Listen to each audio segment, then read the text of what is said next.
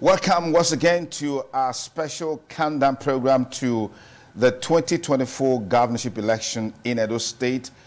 We're talking about Road to Edo 2024. One program designed just to help you make sense of all those aspiring to be governor come 2024. As is always the case, not until the primaries are concluded, we can tell who has been given the mandate. So at this level, we want to show them to you, showcase them to you, want to help them, talk to you, engage you, so you can have insight, and maybe foresight, in-depth knowledge about them to help you make your decisions. We're talking to the delegates, party delegates at this juncture. My name is Sonny Duke Okosi, your anchor for today. We're most likely going to have an elongated edition of the program because after the first segment, which terminates at about 6, we're supposed to have another segment that will feature another governorship aspirant at about 6. But we'll see how that pans out. For now, let's meet our guest, who is a member of Labour Party. I'm talking about Professor Sonny Eromosele. Prof, many thanks for joining us on the program Road to Edo 2024. Thank you. It is my pleasure to be with you. There's so much to say about Professor Sonny Eromosele, and I'm sure you want to find out. Born in Irua, Eastern Central Local Government Area, Edo State, Professor Sonny Eromosele, an honorary professor at the Oxford Academy in the UK, is an accomplished thinker, innovator, and entrepreneur with over 20 years of business leadership excellence and experience. A visionary product developer, he possesses a strong background in management, finance, business formation, and operations. Professor Eromosele is proven operations strategist known for his ability to achieve corporate growth objectives by providing strategic direction, diverse perspective, and positive leadership. Professor Eromosele holds a master's in business administration, a postgraduate degree in theology, bachelor in business administration, and a diploma in computer science. He has earned numerous certificates and awards from prestigious institutions across the world, including the USA, UK, France, Italy, and the UAE, in various engineering and management-related courses. I want to say big thanks to Professor Sonny Eromosele, Labour Party governorship aspirant for Edo 2024, for creating the time to be here to ventilate his views, his mission, his vision for Edo State if he gets the opportunity to become the governor of Edo State. And just to add that, Professor Sonny Eromosele is also the president and founder, Mudiame International, president and founder, Mudiame University, located in Eastern Central Local Government Area of Edo State. Once again, thank you for coming on the program. Thank you for inviting me. Now, looking at your profile, it's quite interesting to see how you've grown over the years to become what you are today and the achievements that you have made. There is no doubt that in all that you have done, you have been touching lives in a very, very strategic manner, in a way that many people even envy you. So why do you want to be governor of Edo State? Thank you very much. Good evening, my listeners. Like you rightly said, I've done a lot of things for myself. I've done a lot of things for my community. But you will agree with me. Let me even ask you a question. How do you see Edo State today? How do you feel about the living standard of the people? How do you view the governance of Edo State? So that is a question for everybody to ponder, and then you can reflect on that. Then that is the reason I'm coming out, because of the people. I see poverty everywhere. I see the gap between the poor. I see poor governance between the people and the government. And haven't survived the poverty. I wasn't raised like others. The life wasn't interesting. I faced poverty in the early stage of my life. I have to manage, I have to survive. Not on the street, but working hard in the farm, doing the menial jobs. My mother fried kara. From there, I paid my school fees, and that is how I grew. I haven't been able to confront the monster called poverty. Each time I want to relax myself and say, let me enjoy myself, I've made money.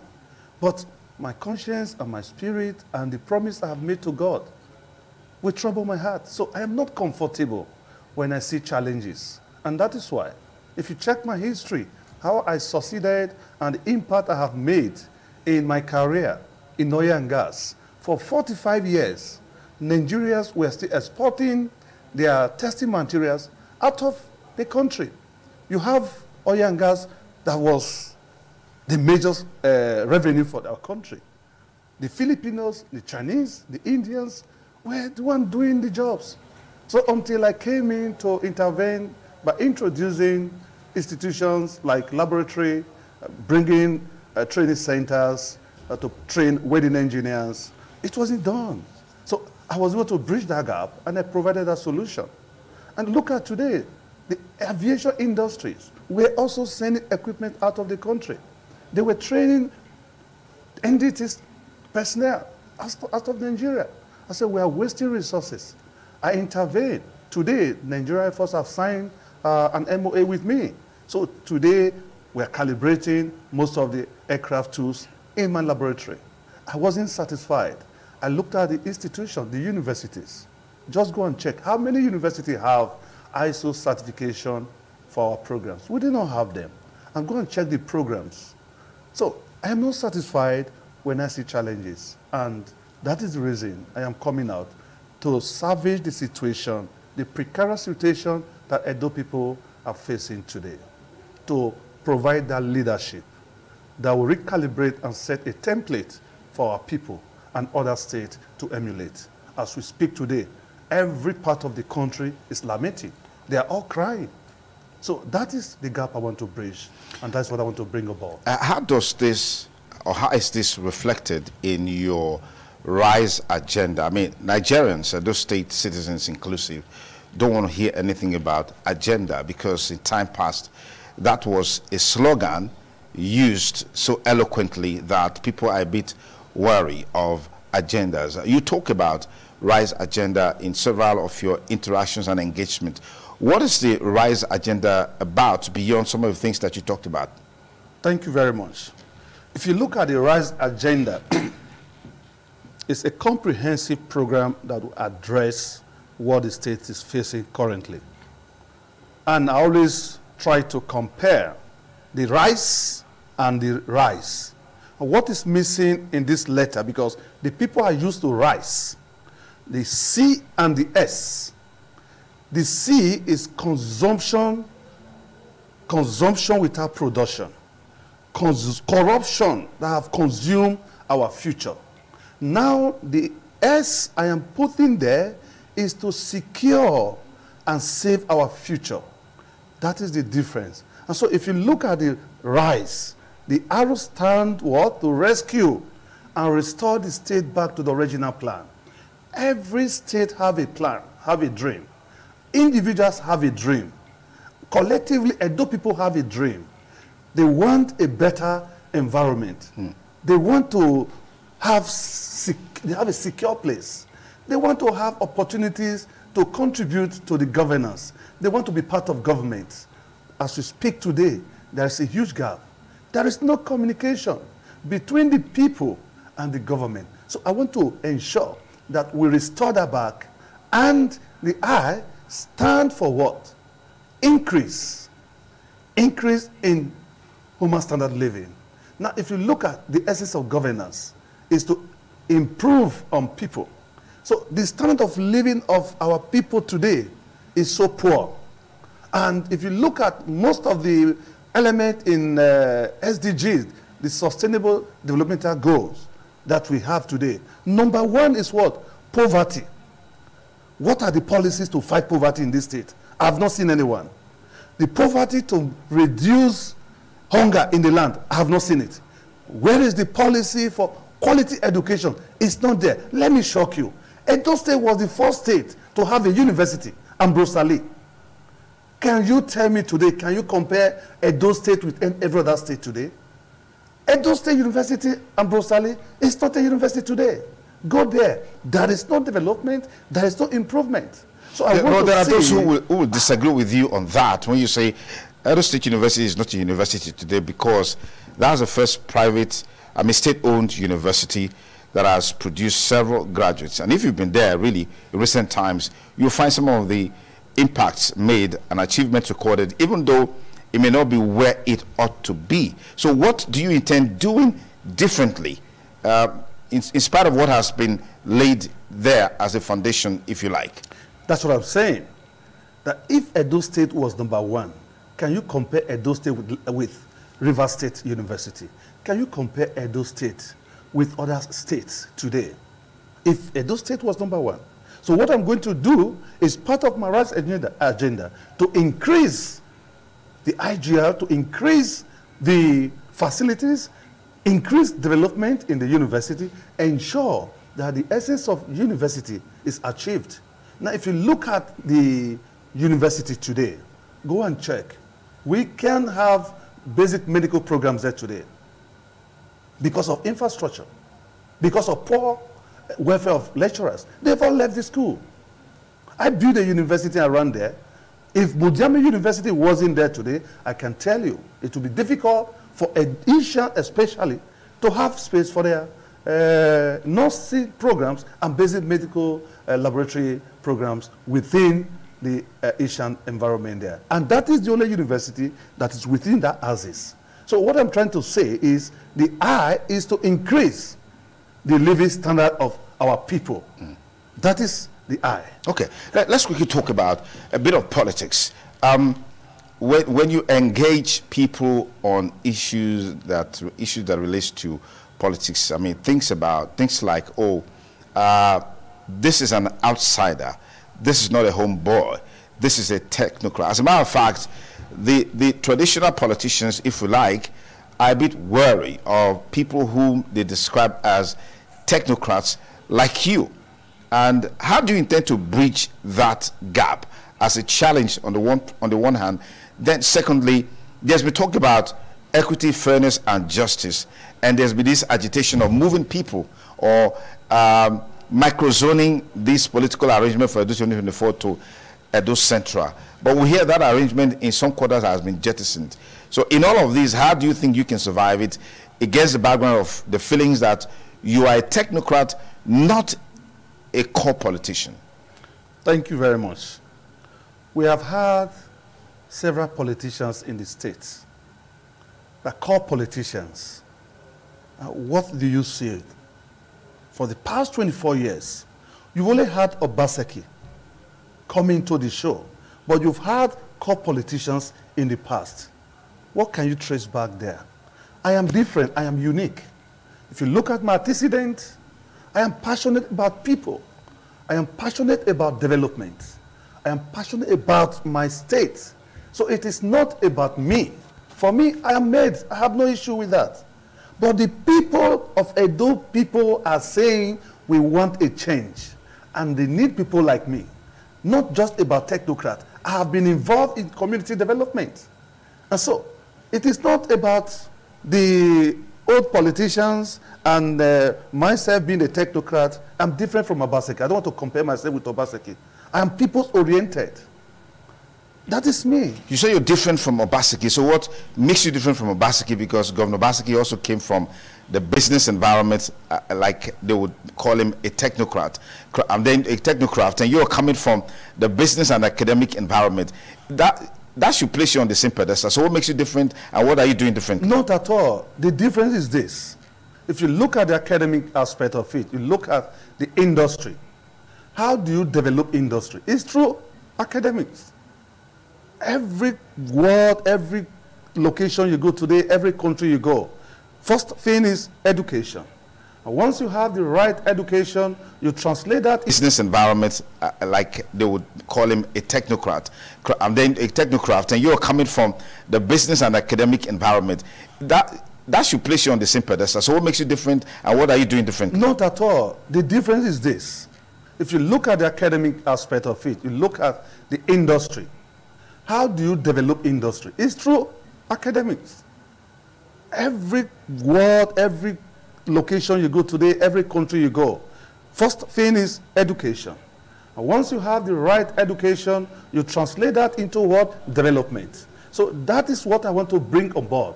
I have the technical experience and I have the academic experience. Then I want to bridge the gap in governance by putting in place the right policies that will bring about governance and development. In the world today, one of the most challenging times, I must say, because of the state of the global economy, which really is cascading to national, subnational government, as it were. What's your template for revamping Edo State's economy? Do you have an idea of what the current eternally generated revenue is? And if you do, how do you intend to upscale that when you have if you have the opportunity to be in government? Thank you very much. I don't really have idea of what they have today. Okay. But I have to be very frank. If we have a substantial IGR, that should have been able to what? Take care of some certain basic needs of our people. Okay. And when the state is borrowing, they are not generating, they are not producing. What do you expect? So there is no production in the states. The government is not doing the normal business. So what I tend to do is to recalibrate the system, which I earlier mentioned, the arrow. The arrow is about what? Restore the state back to original plan. We had the EDO line before. Where is the EDO line? That can create a lot of jobs. Look at the entertainment industry. We don't have the facilities. We don't have the infrastructure. The environment is not even decent to bring people in. I slept in Benin here. There is no light. So how do you tend to do that? I want to bring back development to the state. I will make sure that we have light is restored, and then we have what I call the CGP, community, government, and people, not the PPP. For sustainability, you have to consider the community. If you want to secure the environment, you want to secure the resources, you want to sustain the business in the environment, what you need the people to be part of that business, which is the local content. Go and verify, like I used to say, the oil and gas today, if you talk about local content, I was one of those that was forefront to have a local content policies that will bring about people to contribute in the business. If you look at Edo State people today, how many Edo people are doing business in the state? You see people flying every Friday and Monday, they're checking out. They are not doing business. The people are not involved. I'm an entrepreneur. I will bring that on board, ensure that we have startups, we have empowerment, which is the E that you have there. We make sure the people are empowered. When the people are empowered, you can generate more money. Okay. Government is not to have money in its purse. The people should have money in their purses. And when they have more money, you tax them. They contribute to the well-being of the state. Right. So I'm going to create businesses that will bring about IGR. Look at Tokmila there. The resources, the raw materials are wasting there. What is government doing there? I will make sure the people participate so that we can retain some revenues in the states. That is what I'm going to do, and that is going to be the difference between my government and the rest. Many thanks for joining us again, Professor S.E. Eromosele. If you just join us, you're on to Road to Edo 2024 on Independent Television. Today on the program, our guest is the Labour Party governorship aspirant, who is also the founder and the president of Mudiame University, as well as Mudiame International, Professor Sonny Eromosele, giving us insights into his vision, his mission, and the things that he wants to achieve if he has the opportunity to lead the state come 2024. Now, we'll talk so elaborately about the RISE agenda and some of the things that you want to do. Let's talk in terms of specifics. The economy, what are the specifics? Infrastructure, insecurity, and today with the digitalization of everything that we do, we're talking about the digital economy, we're talking about the blue economy. What is your model? What is your blueprint in driving all of these sectors in line with your RISE agenda? Thank you. So I would like to revert back to the CGP model, which is community, If you look at the roads today, one of the major challenges that is being faced by our people and even the entire Nigeria is the infrastructure. Why should we have dilapidated roads in the country while we have all the raw materials? They say nearness to production was what? Raw materials. If you look at Okmila here, we have enough material. Why should we be lacking infrastructure development? So we are going to have a special policy dedicated on infrastructure. We are going to have a special program on manufacturing and production. That will create jobs. We are going to look at the issue of digital economy. Our boys are superstars. Already I have a program, probably I will send to you after now. Each senatorial region, we have a center of excellence for ICT, not just in Benin City. There are people in Esa senatorial area. There are people in the northern part of Edo State. We will establish a center of excellence where our children will have a room to participate and bring about innovations. They are all talented. So we're going to use the digital economy to create more jobs for our people and then bring about more revenue to the states. Many thanks again for joining us. A major talking point that has dominated Edo 2024 in the build-up, as it were, is where should the governor come from? That's a decision that the political parties will make as we move closer to 2024. Our politics is dominated by finance, money, as it were. What is your confidence that you will pick the nomination ticket from Labour Party, pick the governorship candidate ticket from Labour Party against the background of the fact that money is a vital component of election and politics and governance in Nigeria? Thank you very much. If you look at the aspirants, they are all qualified, but I'm unique. That is what singled me out. I am very unique among all the aspirants. So what makes you unique? What makes me unique is about what I've been doing for my people. I'm not a stranger in my land. I've been contributing to Edo State. I spent billions to build a university without looking for interest now. How many of my aspirants have done that? Maybe you were building the university because you were anticipating that someday, maybe in 2023, no, 2024, you contest for the governorship election. I never planned to play politics. So at what point did you take that decision? It was by revelation. God asked me to go and help your people. It's a desire to help my people. Did God say it has to be this year? Did he tell you it has to be this year? This year? Yes. God said, go and help your people. But you'll be helping your people already. In governance, he said you can make a difference. I can make a difference. That is it. See, my people love me. I'm not talking about zoning. It's about Edo agenda, not Isha agenda. Get all the aspirants, put us side by side, weigh us, and see the antecedent, then you can tell.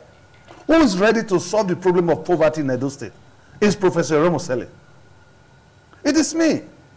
I've given scholarship before now. I never knew I'd become a governor. In 2013, there's a program I call Back to School. I did that program. I have competition for sports, students, children, 40 student schools in my place. Go and check, go and verify. It's on record. I built a university. I didn't talk about that. I gave 1,000 scholarship program training for Edo people. I didn't think about that. I gave 250 million 2 weeks ago. Not because of that. That's why I'm not giving rice. The difference between me and them is sharing of rice, wrapper, and all that. That is the difference. I want to have people like Bill Gates. I want to raise people like Dangote. I want to raise people like me. I want to raise people like you. Many of the things that you've done over the years, they are localized in your community. No. They're localized in your community. No. Doesn't that make you a regional, local, ethnic, tribal, biased politician or a technocrat, as it were? Not at all. I gave a discount on my on school fees. It's entire Edo State. The scholarship that was done is entire Edo State. Not, in fact, I had a program in Lagos, Port Harcourt, and Abuja. Go and verify. It wasn't stationed in Esa alone. Go to my organization in Port Harcourt. It's Edo people, irrespective. I like diversity. That's one thing about me. So it's not because I am regional person and I'm a Asian prone, a Pan-Asian. No, I'm a Pan-Edo. Go to Lagos, my business, you have Edo people there. All over the world. Go to Ghana, go to Uganda. Anywhere I have Edo person, I will make sure. So if you don't win the primaries, would you accept the outcome? Would you stay with the party, Labour Party? I am going to stay with Labour Party. I am going to win. I'm the preferred candidate. I can tell you. Like my president, who is very brilliant, and I say I'm very intelligent, it's my turn to transform Edo State. I'm the one that have what it takes to turn the narrative in Edo State. I've been oil and gas. I know what system is all about. I know what the development is all about. I am the right person. The people know I am the right person. There is not that person. What's the conviction that the people know you are the right person? What with the fact that your activities as it relates to Edo 2024 gathered some steam like some few weeks ago or thereabout? So is it that you were doing some things on the ground? Why did it take you so long? I have been talking with people. I have been consulting with people, the right people. Okay. And I needed to also show my pedigree and show what I have to convince them that, look, this is the challenge of the state. There is poverty in the land. People are dying. I can't stand that. Every boat that capsized in Mediterranean Sea in Europe today, you can't Edo person. If I go to France, if I go to Italy, I go to Germany, I interact with them. Many of them have no papers. They pass through the desert to that place. And they're talking to me. Why can't you go and help? When I said I am coming, they celebrated. They say, is it true or you want to just want to show? I said, I am going for it. They say, praise God. I know a lot of people. I'll be getting calls. We are seeing you. We will support you. It's not about the money. People are talking about money. Not about money. Obi didn't have money. People loved him because of what? He has the pedigree, he has the character, and people believe he will change the dynamics. All right. Thank you very much, Professor Sonny Eromosele, Labour Party governorship aspirant at Edo 2024, sharing with us the key component parts of his RISE agenda. RISE agenda. Not rice. Not rice agenda. Yes. Okay, there has to be a clear-cut distinction. Yes. Thank you so much for coming on the program. Thank If we have more time, probably would love to talk to you more, but that means you will have to pay us more to continue that conversation. But that will be some other time. Thank you for coming. Thank you very much. Thank you. I would love to be back again. Okay, certainly. To share with my people what I have for them. Thank you. Thank you for having me Thank today. you. God Well, bless that's our package for now on Edo 2024, Road to Edo 2024. We hope you enjoyed it while it lasted. Thank you for staying with us.